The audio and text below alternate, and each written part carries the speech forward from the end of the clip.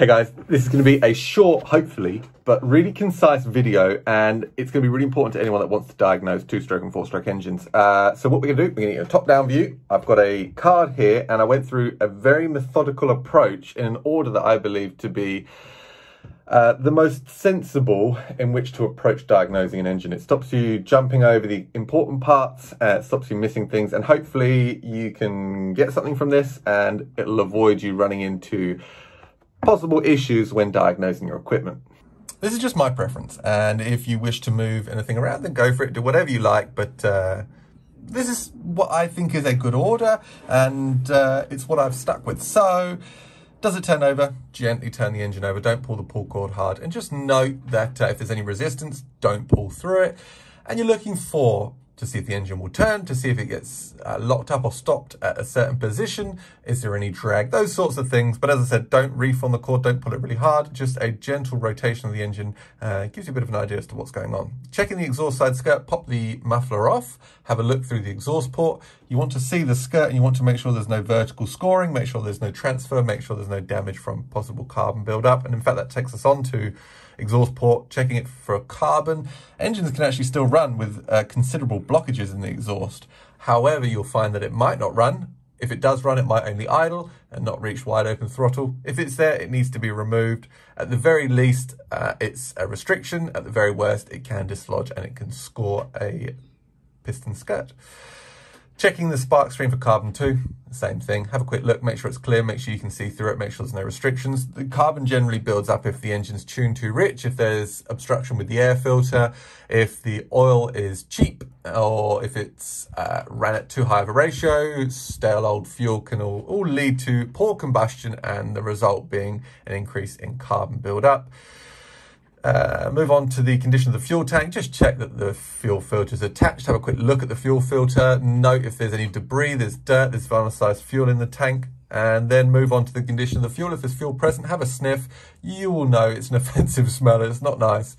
And you will be able to differentiate between the smell of good fuel and bad fuel just by having a sniff. It's very obvious. But also check the condition in terms of the color. Two-stroke fuel should have a color to it, but they're generally red, blue, green, not brown, very dark purpley colors. You want to make sure you stay away from that. Where are we? Can do fuel. Yeah, check the intake and air filter condition. So intake, there can be certain blockages. There can be debris, there can be dirt, there can also be insect nests, wasps' nests, anything like that. They do make a good house for those sorts of insects, so having a quick look in there just ensures that you're not getting any internal blockages, or at least any intake blockages. And of course the air filter, is it dirty, is it oily?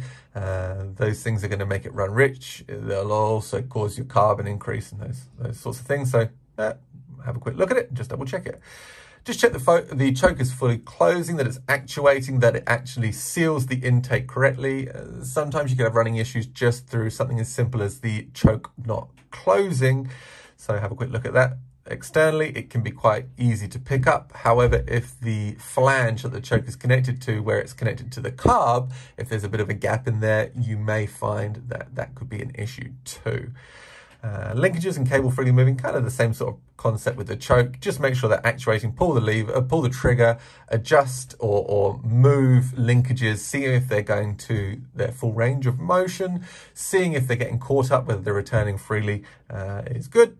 Pop the engine on, take the spark plug out, and just note the condition of the spark plug while you're there. So those two are kind of together, but yeah, note the condition of the spark plug, make sure there's no carbon on there, or there's minimal carbon, gives you an idea what's the plug color like, the brand, the make of plug, is it right for the engine? Of course, check spark as well. And then add fuel to the intake and see if it runs. I mentioned intake because it gives the engine an opportunity to be lubricated on the bottom end. If you're putting it through the spark plug hole, you can do, just aim it down the transfers. And pull it over and see if it runs. Now, there are a few things to note. An engine that can run with a bit of fuel doesn't mean that the engine is good. How it runs is just as important as the fact that it is running. So you might find if you've got spark issues that it won't run evenly, smoothly. It might only run momentarily. It might run sometimes, it might not run other times. How does the engine sound? Is there knocking? Is there clanking? Those are the sorts of things. Just make a mental note. Be aware of it. pressure and vacuum test. Well, in fact, okay, let's stop there for a sec.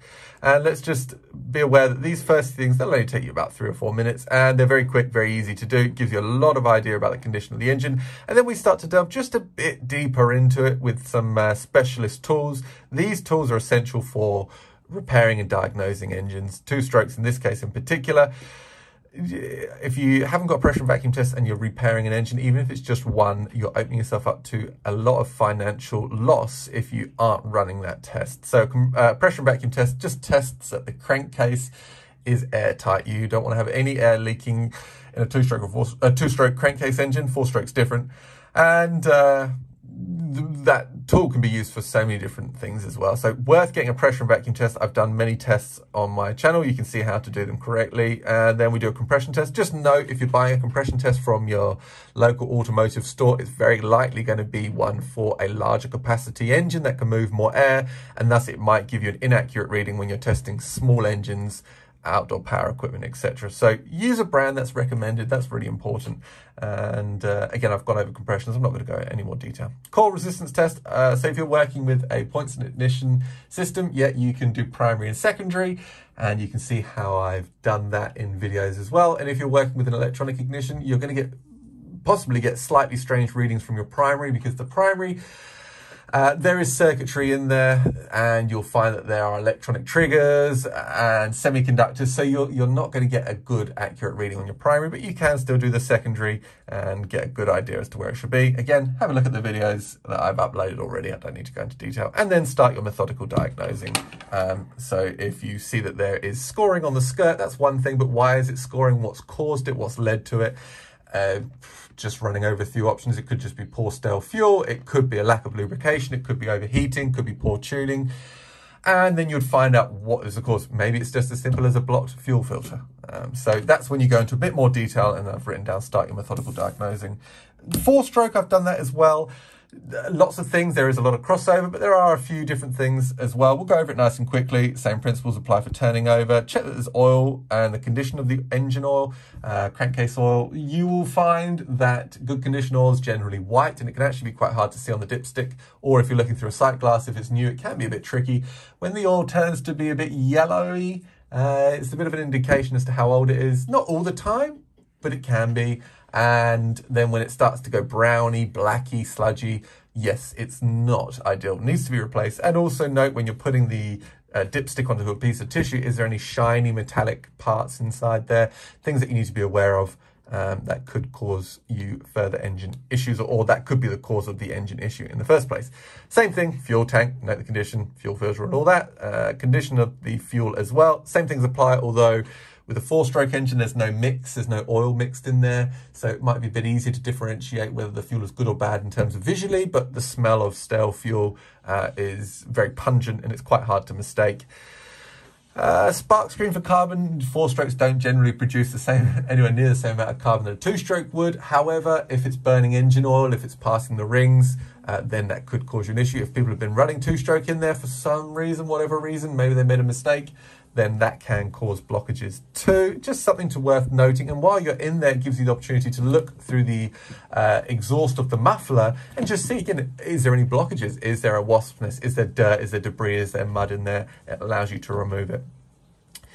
Where are we? Muffler for blockages, carbon. Yeah, so you can always pop the muffler off and just have a quick look in there. There will be carbon in there, but the degree is not normally the same as there is generally on a 2-stroke. Muffler for blockage.